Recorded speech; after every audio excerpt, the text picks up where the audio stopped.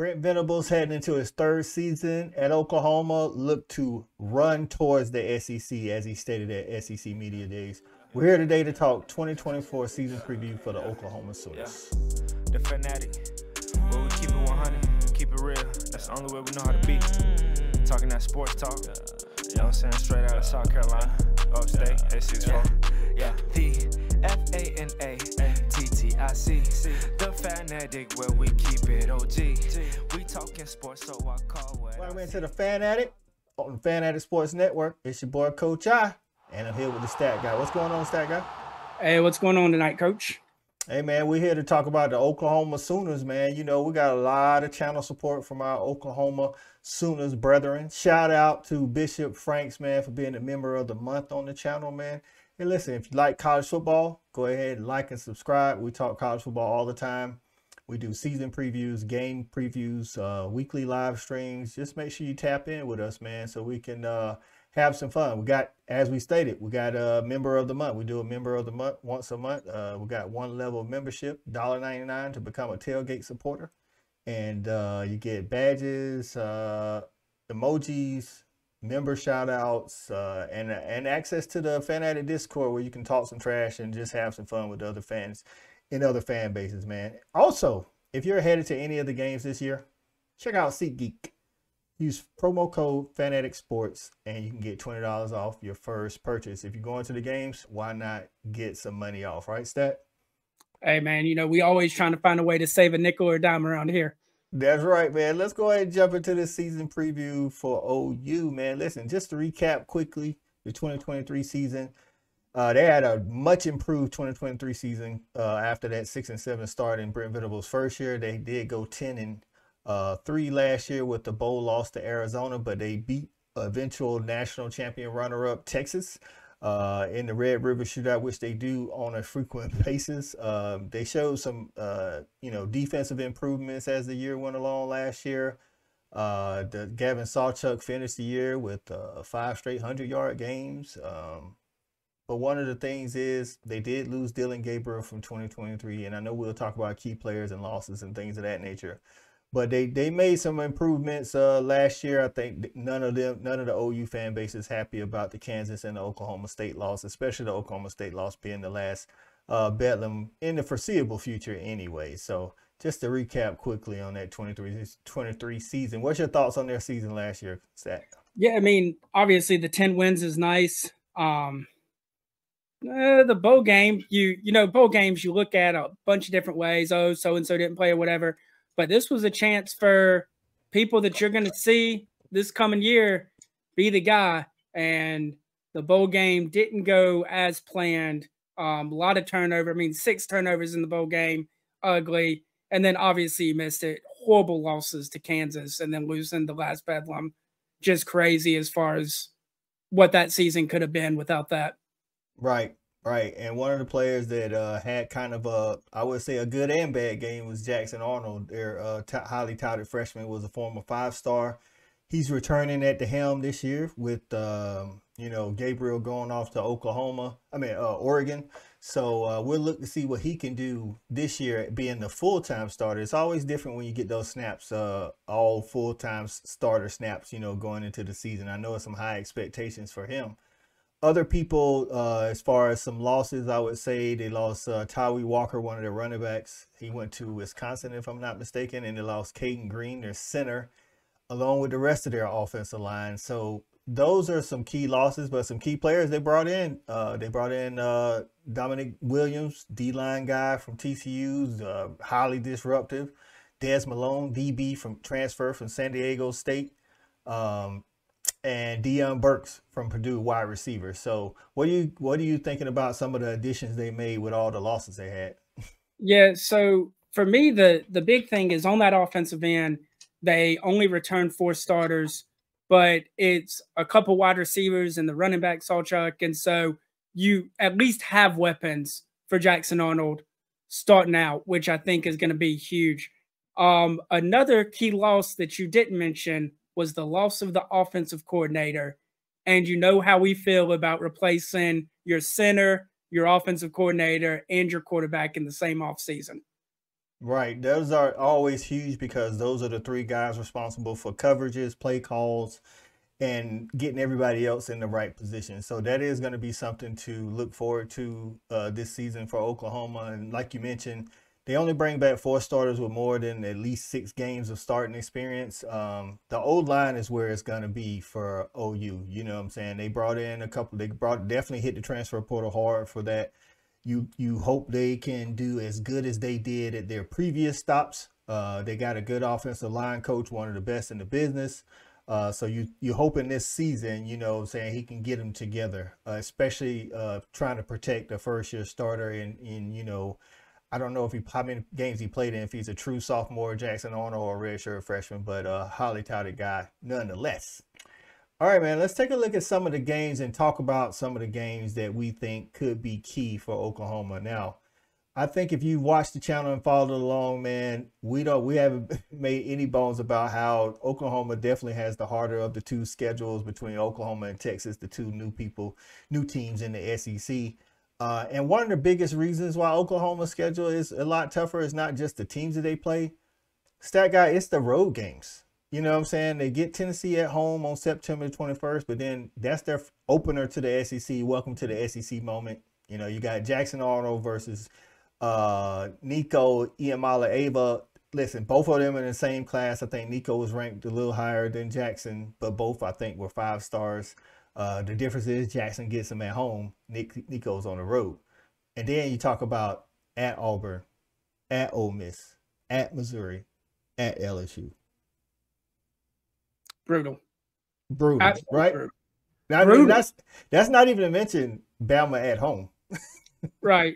And I mean, because you look at that and it's like, but you know, this is what we talked about with Oklahoma coming to the SEC.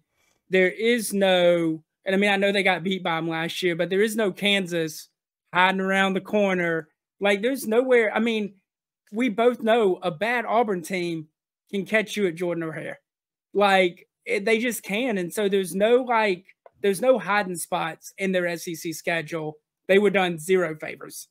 Well, the good thing is, to what you said, the good thing is coming to the SEC, you see them all coming. There's not like you said, there's no hiding spot. You didn't, I know, like, you know, without Daniels last year for Kansas, they didn't see Kansas coming like that. They always beat Oklahoma State. So I don't know if they necessarily saw Oklahoma State coming. Like, in the SEC, one of the good things is you can't say you didn't see them coming. I don't care if it's Auburn and they got Peyton Thorne at quarterback. You can't say you didn't see them coming because, like Brent Venable said at SEC Media Days, running towards the SEC, right? Running towards them. So let's take a look at the schedule and do our win game. If you have played along with us before, we try to see what Vegas, you know, gave for the win totals for the year. And then we go through and try to do the same to see if we match or better or worse than Vegas. We give a point for a win, none for a loss, and a half for a toss-up game. All right, and then we'll take a look at it. And I want OU fans, get in the comments right now. Let us know. I think Vegas has them at 7.5, right, Stat? Yeah, 7.5. Let us know if you agree with Vegas, what games you're looking forward to just as a fan, and then what games you're looking forward to, you know, that might be tough on the schedule than some people might, you know, more than some people may think. So let's look at that schedule, Stat Guy. All right, taking a look at that schedule, Stat Guy, man, I think I mean, easily, I don't think there's any reason for concern. They start out 3-0 for sure. I'm with it. All right, and then they get their first SEC game, and it's at home versus Tennessee. As I mentioned earlier, both highly talented quarterbacks that coming out in the same class, both 5 stars in Nico and Jackson. Jackson gets to be at home in front of the home crowd. I'm going to give him a half here because I do think, you know, I think Heupel and that offense is going to be ready. Plus, they got James Pierce on the other side for the defense. Yeah, I'm going to give them a half here as well.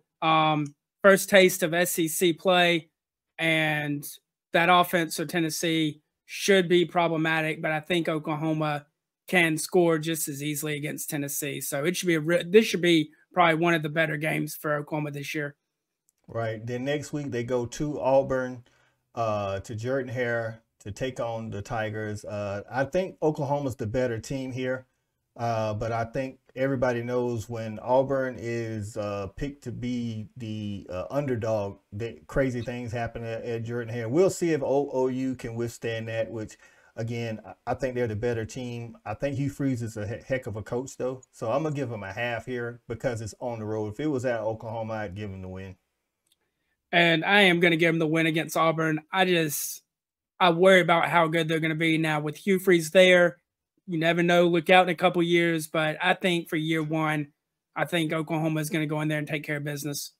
Yeah. Now, that game could also be tougher because of coming off of that Tennessee game. But then they get a much-needed bye week before they take on the Texas Longhorns in the Red River. I'm giving them a win here right now. Unless Texas shows me something in the first half of the season that makes me want to pick them during that week. OU's just owned them. So I know that Texas got the win a couple of years ago, but they just owned them. So I'm going to give OU the win here. So I'm at 4-5-5 right now. And I'm going to give them a half against Texas. End of the day, it's a rivalry. I think that it could go either way. And so that puts me at 5 as well. All right. And then going into you got the SC Gamecocks, your Gamecocks coming into town. Again, I think they're just top to bottom more talented team, and they're playing at home, which is hard to win in Norman. So I'm going to give them a win here. Yeah, if you would have seen the South Carolina video, you already know what I got going on. Unfortunately, I got Oklahoma winning this one. That's right. And then they take a trip to Ole Miss, which I think this is going to be another hard road SEC game. Ole Miss typically plays really well at home. If this was on the road, I might get OU the all right win here, but I'm going to give them a half here at Ole Miss. So going to Oxford, going to the Grove, the one saving grace here is I believe this is the noon snoozer, as me and you like to refer to it. But I think Oxford will be too much for OU. Give me Ole Miss winning. All right, so you're at 6 and I'm at 6.5. Then they beat Maine. I got them at 7.5. I'm assuming you got them at 7. All right, and then going to Missouri. Now, historically, they've owned Missouri, but I think sometimes I think Drinkwitz is a weird guy, but I think he's turning it around. It's looking promising at Missouri. They returned a lot of their guys. Now, they did lose their defensive coaching staff, almost all of them. But we'll see if that actually matters. They're playing at Mizzou. They're playing at Mizzou. So I'm going to give them a half here. All right. I know both fan bases have this game circled as a big game. Obviously, OU fans remember Mizzou from back in the Big 12 days. Mizzou fans obviously want to beat their chest that they won 10 games with an SEC schedule last year. I think this will be very interesting. It's at Mizzou. Give me the Tigers to win this one. All right. And then they get a bye week before they take on the Crimson Tide coming into Norman with a new coach, a lot of talent, highly a highly touted quarterback as far as the NFL draft is concerned in Milroe. I think Alabama is gonna win this one. I know it's at Oklahoma. I think it'll be close, but I think Alabama's gonna win this one. So I'm still at 8 here. Yeah, what a horrible time to have your bye week right before the Crimson Tide come rolling it down. Give me Alabama in that one. All right, and then they finish the season at LSU. This game is already slated either at either 3:30 or 8 o'clock. I think for Oklahoma, they want it to be 3:30 instead of 8 o'clock. It's just hard to win. LSU's defense it definitely leaves a lot to be desired. So it might be a shootout, but it'll be at LSU. So I'm going to give them a half here, though, because I think Oklahoma has the better defense. Yeah, going to Death Valley is definitely different. If that game ends up being a night game, I believe it could be really problematic. But like you alluded to, LSU's defense definitely leaves a lot to be desired. We also don't know what their offense is going to be without Jalen Daniels. So give me OU for the half. All right, so that finishes me. I got them at 8.5 because I think this season they either are 8-4 or 9-3. So I'm right there in the middle, but higher than Vegas for sure.